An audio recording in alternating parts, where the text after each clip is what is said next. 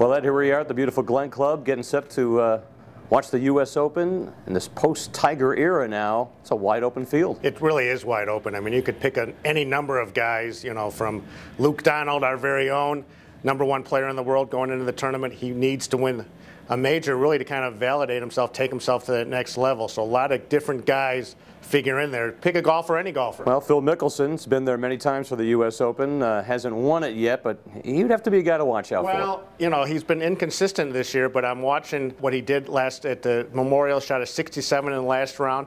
Maybe that'll give him some momentum.